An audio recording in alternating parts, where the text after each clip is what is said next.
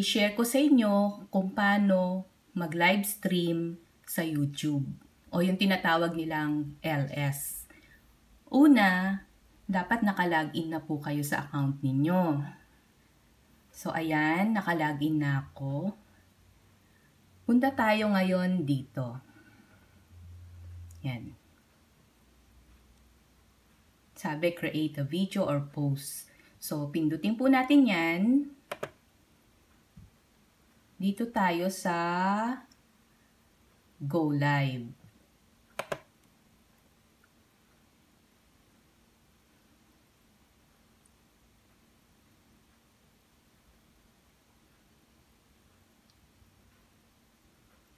Okay.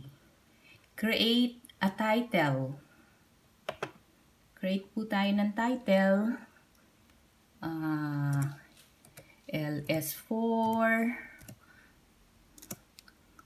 Tapos siguro lagay nyo na. LS4, July 30, 2020, ganon. So, bahala kayo sa title nyo. Public, okay na yan. Schedule for later. Schedule natin for later.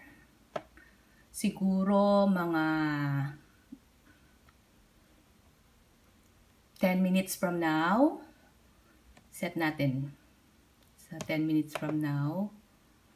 So, mga 12:15.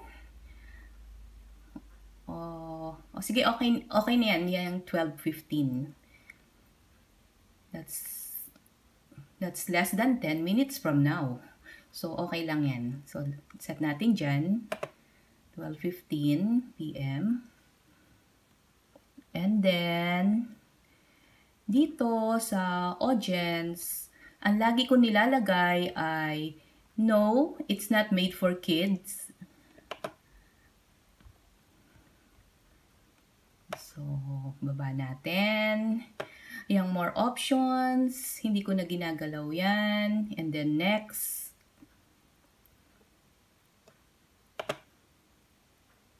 Smile for thumbnail. Yan, ganyan. So, hindi ko masyadong type yung pagka-kuha ng photo ko dyan. So, palitan natin ng, upload tayo ng custom thumbnail.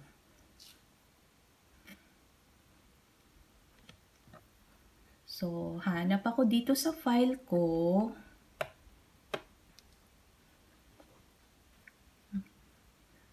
Hirap kumilos kasi nandito sa akin yung camera sa gilid ko. Baka matabig ko yun. So, eto. Yan. Madali ang gawa ko lang yan. So, open natin. Yan na siya. So, check natin kung ano yan nakalagay. LS04, July 30, 2020. Okay naman yung title. Schedule for July 30, 2020, 12:15 p.m. Okay naman. So, saan tayo pupunta? Punta muna tayo sa Manage. Manage. Okay. So, close ko to. Dahil naka-schedule naman ako. I-on ko to.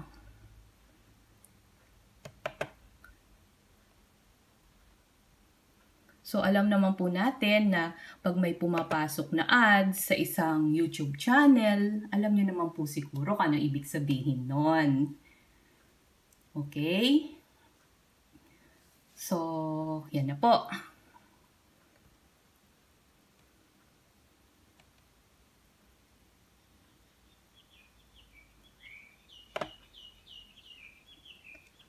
Balik na tayo dyan.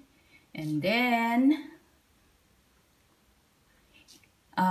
pag ready na kayo, o mag 12:15 na kasi yun ang setting natin, pindutin nyo na lang yung go live. So, ready na kayo, umpisa na kayo ng live stream. Ganun lang po yun.